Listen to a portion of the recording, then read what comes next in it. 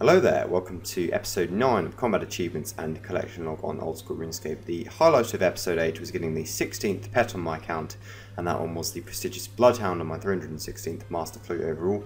In the Combat Achievements I finished off the medium tier for good and made a start on some tasks as some wilderness bosses and the alchemical Hydra, and that's now 182 out of the 410 tasks in total complete.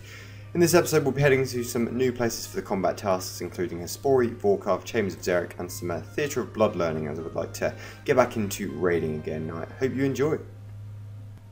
Starting off with something I definitely haven't done for a while, yes, the Hespori. So I used to do this for the farm runs and also post 99 to try and get the pet, and of course you get the bottomless bucket and the seeds which you can use in the guild, but it was pretty much useless after getting the pet, so yeah, just had this one probably in there for a few hundred days I reckon. So yeah, a few tasks with the Hespori, none that are particularly difficult apart from the Grandmaster speed run, probably going to take a few tries, but the nice thing about here is you can just simply reset the boss. It is in an instant, so if the first part of the fight goes wrong you can just teleport out and it'll start the fight again if you go back in.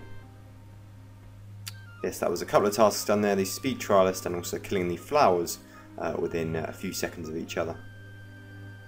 And yeah, we'll see you in 24 hours. Got an elite casket here, got that Bloodhound now, so going to be doing more elites for those log slots. Nothing there unfortunately. Still got a few to go on the hards as well as the Gilded and Third Age chance. And yes, nothing. Back at Armadale, and yes, Mage Minion hits me, Kree's Mage Attack hits me once, Kree's Mage Attack hits me again, Kree claws me, and I'm dead, and that's yeah, quite a few chins lost, so yeah, make sure you click on Kree in between your kills. And yeah, there we go, even better. The next pit, Blowpipe's almost run out of scales.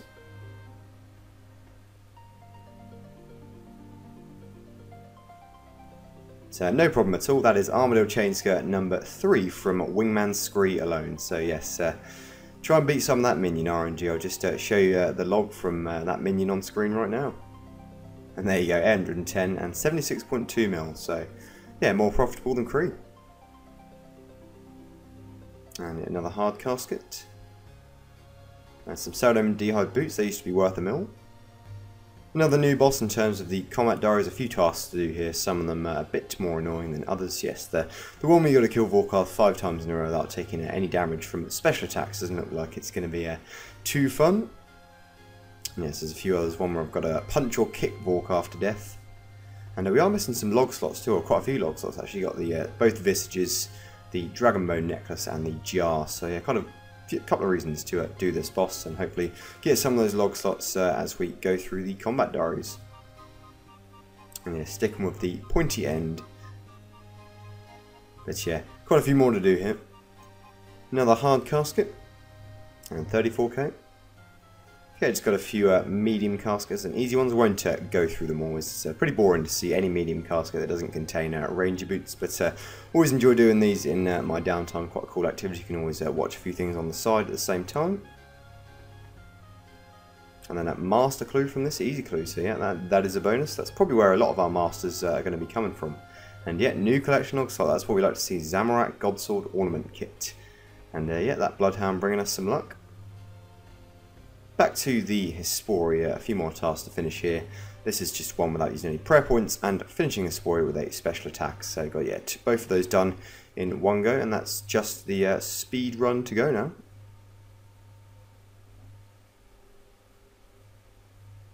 No dupe pet. I got a Dagon of the King's task and just wanted to demonstrate one of the safest ways of entering the lair if you're new. All you do is go down the ladder at a point where none of the DKs are in aggro range, which does sometimes require a bit of patience depending on their position. You then run around at the outside of the lair until you get to the far corner, and then once you're there just lure over and kill Rex safely, as you will never be in aggro range of the other two. Make sure you're on long range for the trident, unlike I was here, otherwise you can sometimes get pulled in. Once Rex is dead you can then kill Prime from a distance and then finally Supreme, and you're good to go for the trip. Next, hard casket. 73k. Nice little collection log slot there. Beekeeper's hat, that must have been about 10th time lucky, I think. Done loads of those random events and just get flax every time. Okay, 58k for that. And 100k. 93k. I've been killing a fair bit of the Sarachnis whenever I feel a bit bored on the game. My KC has now passed 3,000 at that boss, so you do get lots of grubby keys while you kill it, which open the grubby chest in the southwest part of the 4th dungeon. I decided to open 100 of these, which were stacked in my bank, in hopes of getting the blue and orange X-Acts, which are the metamorphoses for the Sarachnis pet into a different colour. Though you've got to obviously get the pet first, and I'm still missing that. In these keys I got just under 5 mil worth of loot. I didn't pick up all of the food, that probably took about 500k of it or so away, so yeah, about 4.5 mil overall from 100 grubby keys. And yeah, as you saw, I got the blue X-Act, but not the orange one unfortunately, so probably be back for that when we get the Sriracha pet. Back to the casket, it's got an elite clue here, and a master clue 205k, and I got 3 more caskets, 400k master-ish, and the hard casket 52k red dragon mask, and the elite clue 155k. Okay, the HD plugin has just been released, so the first place I'm going to be testing out is Armadale. I've got another one of those Aviancy tasks. And yes, there was quite a storm about the HD plugin from RuneScape, if you didn't know. Yes, Jagex initially tried to block it from coming into the game, but then after a fair bit of uproar all over social media, they soon reversed their decision, and it was implemented into the game just a couple of days later. So yeah, big congratulations and well done to 117 for making that plugin. You can find that in the RuneLite plugin hub. But anyway, first trip into Kriya. I wanted to do better than last time. It's not Plank again. And yes, an Armadale hilt, first kill of the trip. So yeah, the HD certainly giving us a bit of RNG there. So yeah, closing in on 1000 KC now. Just the 9 kills to go to reach that milestone, so we'll get that on the next trip. And that is the second Armadale hilt inside that KC. Shame to see it so cheap though. You probably noticed the lack of raiding content in the series so far other than the beginning, and I want to put a lot more effort into that from this point onwards. There are many combat tasks to complete in the Chambers of Xeric and the Theatre of Blood. But I've now also got all the gear pretty much I could possibly want, so have no excuse. I also do know Solo Cox fairly well from the end of my previous series, Noob Buys TV, and have studied quite a lot of guides on it, but yeah, it's easy to get rusty after you haven't done solo raids in quite a while, and I've got plenty of areas to improve on in pretty much all departments. And yeah, collection log slots too, of course, loads of items, got 5 purples so far, 3 uniques, so yeah, we've got 2 dexes, 2 arcanes and 1 ancestral hat, so yeah, still looking for quite a few items, but very low KC, just under 80. So that should hopefully come with time. And that task just about Undying Raiders, that's a deathless solo raid, but yeah, with that gear I should barely be using any brews at all. But we won't talk about phase 3, that's usually where it goes wrong for me. Also did some Theatre of Blood learning with some friends from the clan I'm in. They were fantastic, helped me through a couple of fairly clean completions where I ticked off the 2 down bloat tasks. Yeah, just that one. No purple unfortunately, but for anyone. But yeah, I'm sure that'll come with time and clean completions, just like Chambers. Another place I haven't been to for a while is the Gauntlet and the Corrupted Gauntlet. There are some interesting tasks to do here. A lot of the Corrupted ones will be quite hard work, I reckon, but that's good as I can get a lot better at the content by going for them and probably failing many times. Some of them are replicated in the Gauntlet, like this one here, where I just have to kill the regular Hunlef without taking any hits off prayer. And yeah, we got there in the end. That's KC 58. And yeah, 3, 2, 1, range. We all used to love that plugin before the animation came. This next one was a bit messy if I'm honest, and you'll see that by the Hunlef kill time at the end. It involves only making 1 attuned or better weapon, or it is better known as the 5-1 method, where one of the hits is a punch in order to keep the high DPS weapon going for the majority of the kill. It's actually the faster way of completing the Gauntlet anyway, I think, so is a good one to learn for the future. I will have to do both of those in the Corrupted Gauntlet, which is yeah, going to be a test. Quick one in the Ice Demon room at Chambers, Blizzard Dodger, so just not using any prayer points against the Ice Demon, and yeah, having to frantically run around and avoid the mage attacks.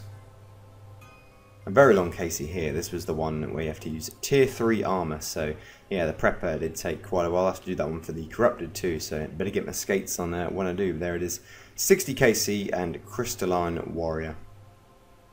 And no uniques from the regular Gauntlet so far, just the 1 armor seed from the Corrupted.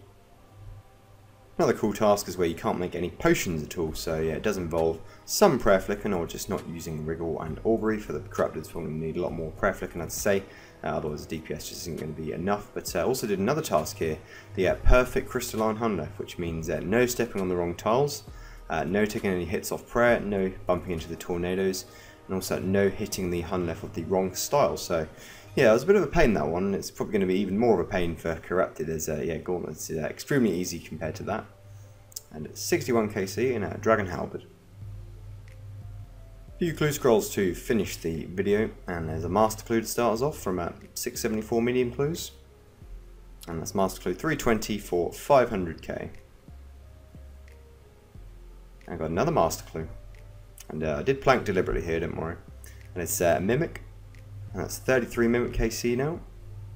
And 25 Raynars from this one. And that's an Amulet of Magic Tea from an easy clue. That's a new one on the log.